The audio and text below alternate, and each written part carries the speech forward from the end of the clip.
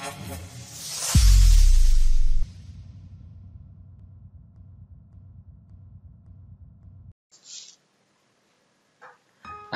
friends, so in this new video I will talk about an important parameter that used in propagation and transmission signals.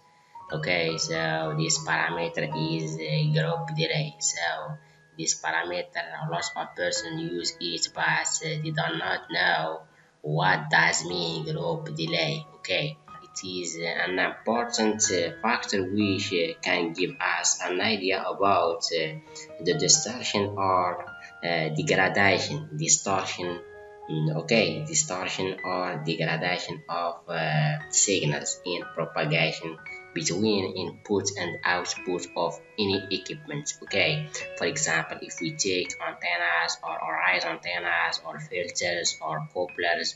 Okay, so we talk about the distortion and degradation of signal between the input and output. So if we talk about output in antenna, so that means propagation. Okay, but for filters is between input ports and output ports, the same for couplers and others. Okay, so usually group delay is parameter used a lot of in wideband and ultra wideband communication systems. Okay, such as satellite and radar communication systems, which are used for transmitting wideband data. Okay, so this parameter we use it a lot of in wideband and ultra wideband communication, for example satellite and radar communication system. Okay, so we can say that group delay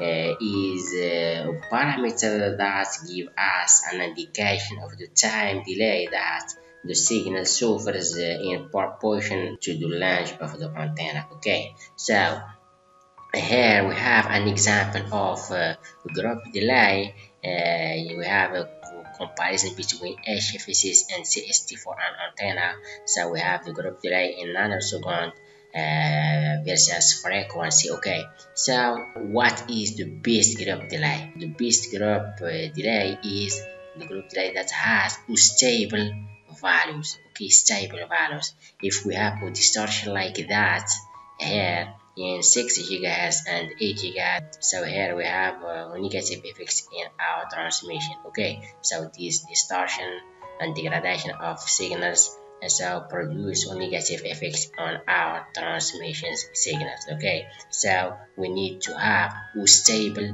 group delay. So we have here a much of group delay that we can respect it to speak about best group delay. So if we have a group delay between 0.5 and a max of 1 nanosecond, so we can talk about our equipment that has good group delay. Okay, so if we have group delay inferior to 1 nanosecond in our band of interest like this here between 2 and 12 GHz, so we can talk about a good group delay. But if we have a value superior to 1 nanosecond, so here we have negative effects on our equipment. Okay, so for this example I will show you how we can put group delay in HFSS for our antenna.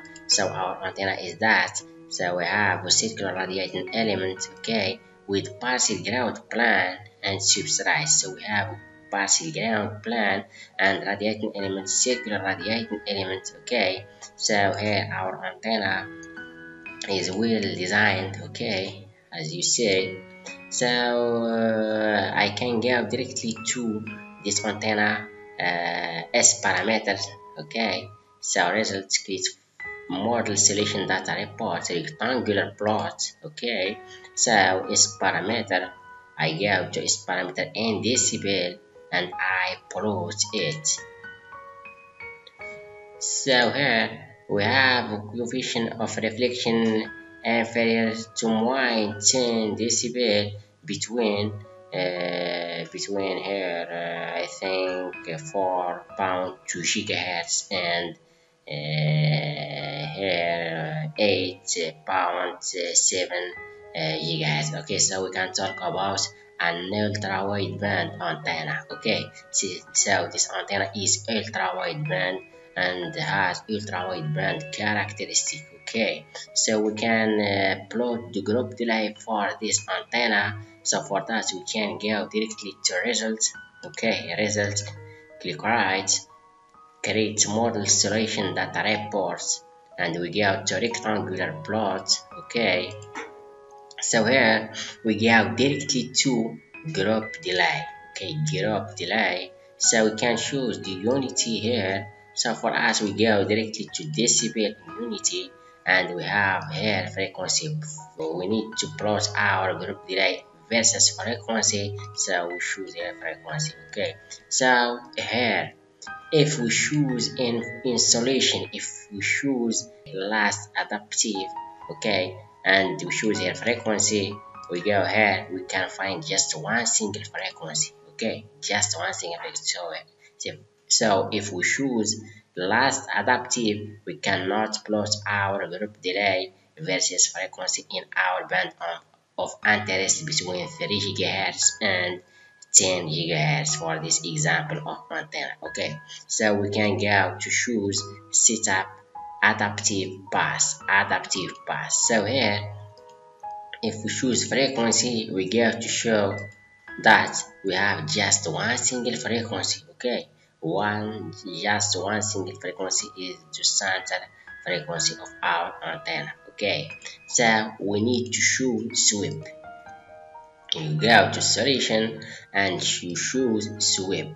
If we choose sweep and we go to frequency, we can find here all frequency of our band of interest between 3 gigahertz and 10 gigahertz. Okay, so this is our band of interest. So we need to plot to display our group delay in our band, because we talk about ultra wideband antennas or wideband antennas. So we need to plot group delay in our band of interest. So for that we need to go directly to setup, sweep, here installation, and we choose frequency, and we can find all frequencies. So we need to select all values. Okay, use all values here. Okay, and we plot it. So we go to group delay and decibel and frequency sweep, so we can find that all frequency are selected. Okay, so and we plot it.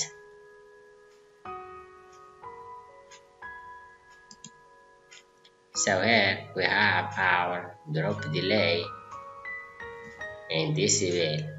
Okay, and we can plot it a linear scale. Okay, group delay in linear scale. Okay, frequency all new repeats. So here if we plot it like that, so here we have the unity is second. Okay, not decibel.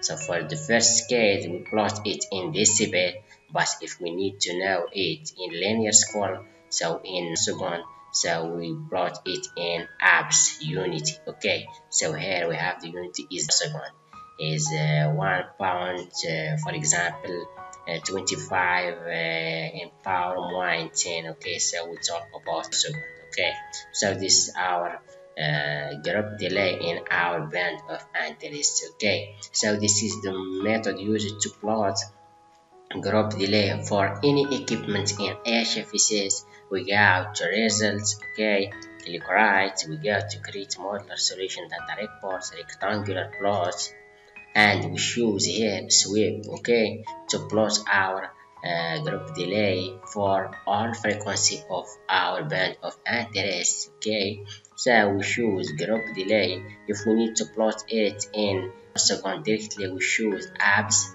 If we need to plot it in decibel, we choose decibel. Okay, so what do you need? But in general, we choose in linear square to plot it in second. Okay, so if you have any question about this parameter or other parameters in HFSS or CST, you can contact us in our channel YouTube by comment or in our Facebook. Okay, see you soon.